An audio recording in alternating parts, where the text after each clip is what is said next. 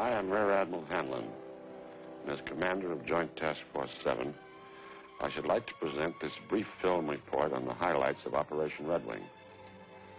I want to point out to those of you who might have a deeper interest, not fulfilled by this report, that there are available more detailed reports, such as Commander Joint Task Force 7, Final Report on Operation Red Wing, the Armed Forces Special Weapons Project, technical films, written reports, and short technical films produced by the task force overseas. My Chief of Staff and deputies will assist in this presentation. Red Wing, the sixth series of nuclear tests conducted in the Pacific Proving Ground, was nearly 3 times the magnitude of that of any previous one.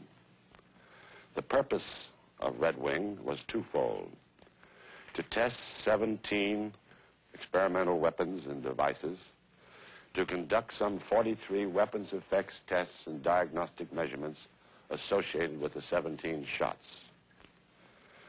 The cost of Red Wing was on the order of $160 million and did not include the cost of nuclear materials or the design and production of the devices. Some $120 million went for the cost of participation by the Army, Navy, Air Force, Joint Task Force 7, Armed Forces Special Weapon Project, and the Atomic Energy Commission. The remainder was experimental expenses, which included approximately $24 million, covering the expendable scientific construction.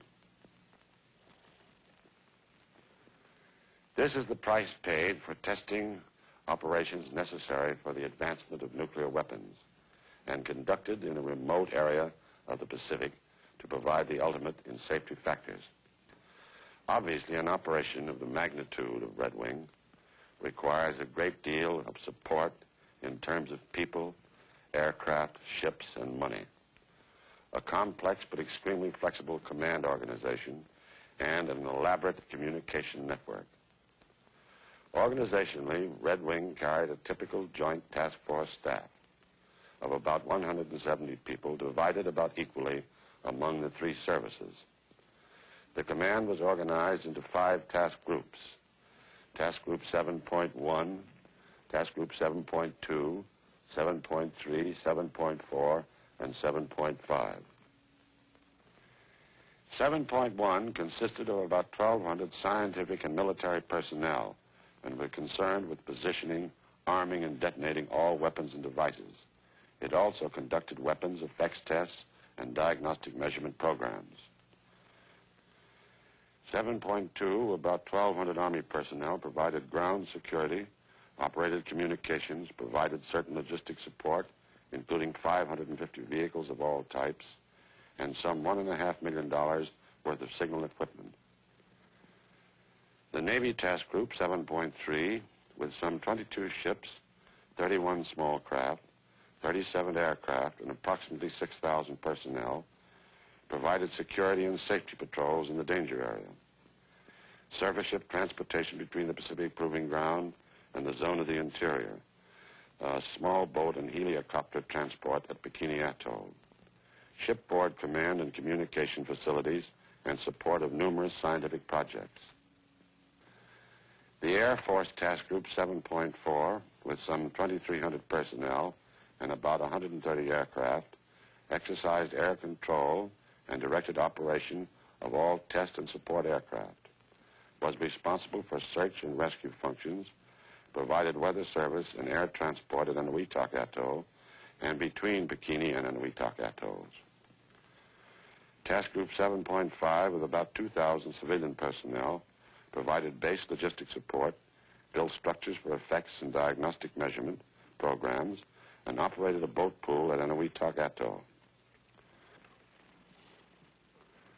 We planned Red Wing so as to utilize the 2 atoll concept. That is, large, hard shots were fired at Bikini, and the small, relatively easy ones at the Eniwetok Atoll. Actually, on 2 occasions, shots were fired nearly simultaneously at both atolls. This was an innovation unique to Red Wing. From the very beginning, great emphasis was placed on the safety of the personnel in the Pacific Proving Ground, natives of the Marshall Islands, shipping and air traffic. For the latter part of Castle and for Red Wing, the danger area was increased to about 400,000 square miles to afford adequate protection. The smaller area was the air control area. A continuous search of the large area was conducted by a squadron of Navy patrol aircraft. Better weather information and therefore more reliable forecasting was realized through a weather central staffed with highly qualified personnel from all services.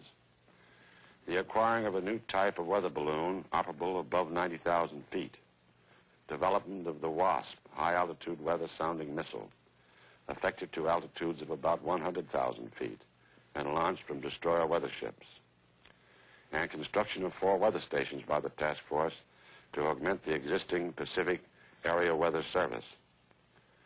In the RAD-SAFE area, we had an effective fallout prediction unit in headquarters. Another innovation was equipping of this unit with fallout computers, recently developed by the National Bureau of Standards and the Sandia Corporation. 17 RAD-SAFE monitoring stations were located throughout the Pacific area to provide further protection. In the interest of fish life protection, marine radiological surveys were made of large areas in Pacific Proving Ground and vicinity by Navy ships using scientific personnel of the Atomic Energy Commission, Division of Biology and Medicine. This was done first about the middle of the operation and again after the operation terminated. The Scripps Institute conducted continuous oceanographic analyses of fallout areas. I should like to digress for a moment to comment on the official observer program sponsored by the Atomic Energy Commission and the Department of Defense. During Red Wing, we had 6 separate groups of responsible military and civilian officials, and in addition, large numbers of technical observers visited the Pacific Proving Grounds. As a result, the military representatives and high government officials obtained an understanding of the business which should be of great value to them and their parent organizations. Of special interest was the press and Federal Civil Defense Agency observer groups. The press group consisted of some 15 media representatives from the field of television, radio, newspapers, magazines, and periodicals. A like number from the Federal Civil Defense Agency from all over the country witnessed the shots. These groups witnessed the Cherokee airdrop, which was declared an open shot for this purpose. Due to weather delays postponing Cherokee for 18 days, the group was able to witness the La Crosse shot, also declared an open shot for Red Wing. Judging from reports and comments, it would appear that the press visit resulted in a substantial contribution to public relations for the military services and the Atomic Energy Commission. It is felt that these programs were justified. At this point, I should like to ask Dr. Ogle, my scientific director, to provide a resume of the weapons development highlights on Red Wing. Dr. Ogle? Castle in 1954 gave us thermonuclear devices that could be carried only in our largest planes. We needed weapons now that could be carried externally on fighter aircraft or that could be dropped by light and medium bombers. And we needed small diameter, lightweight thermonuclear weapons for use in conjunction with the missiles being developed by the armed forces. Thus, a major part of the development effort of the 2 weapons laboratories, Los Alamos Scientific Laboratory and University of California Radiation Laboratory at Livermore, for the year and a half preceding Red Wing, went into the design of smaller and lighter thermonuclear devices. In addition, we made strenuous efforts to reduce the size and weight of our fission weapons, perhaps at the expense of efficiency, to meet present and future requirements of small missiles, artillery, and ground-to-air missiles. Code name La Crosse, 39 kilotons.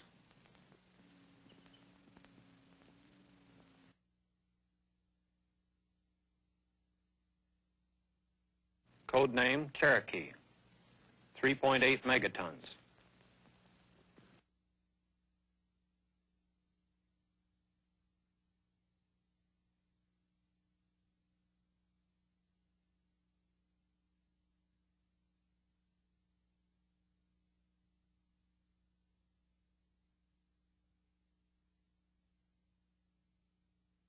Osage, 1.7 kilotons.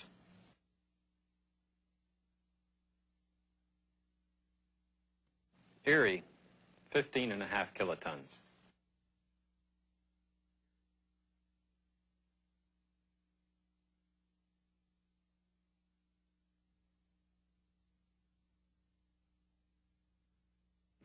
Seminole, 13 kilotons.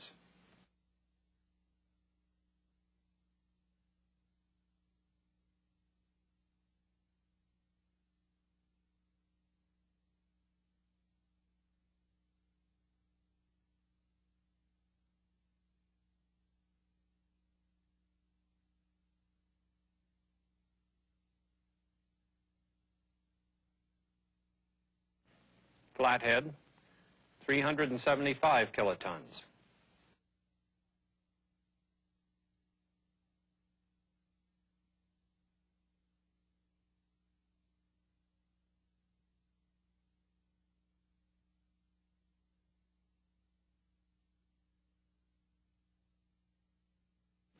Dakota, 1.1 megatons.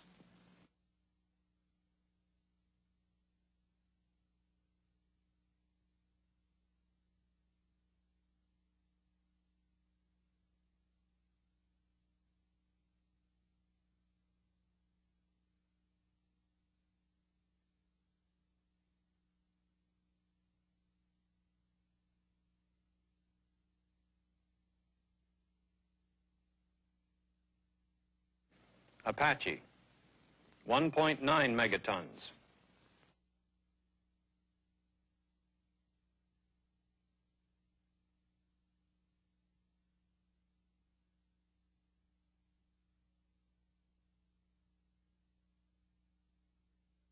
Huron, 270 kilotons.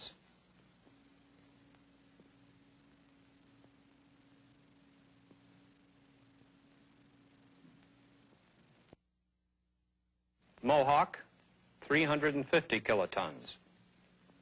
The main contribution of activity to fallout from such devices comes from the radioactive fragments produced by that fission. Such fallout may seriously contaminate the region close to a detonation. It may injure or kill people several hundred miles from the point of detonation.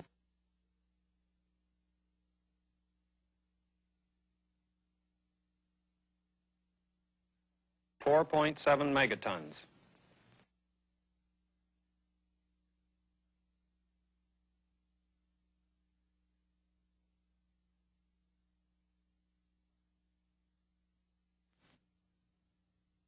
Piwa, 5 megatons.